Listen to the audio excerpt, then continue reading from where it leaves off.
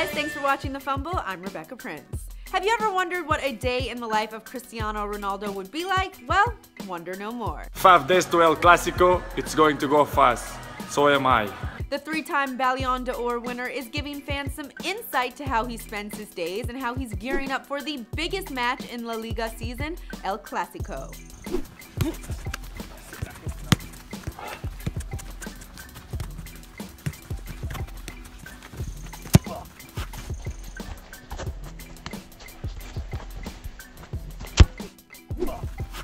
But how does any day start for one of the best players in football? By, of course, going to training. But first he's got to get there, which means showing off his huge garage of luxury vehicles. After arriving in style, the Real Madrid forward shows off his fancy footwork and speed by letting us all in on his velocity drill. And in case you missed it, CR7 is more than happy to break it down for us.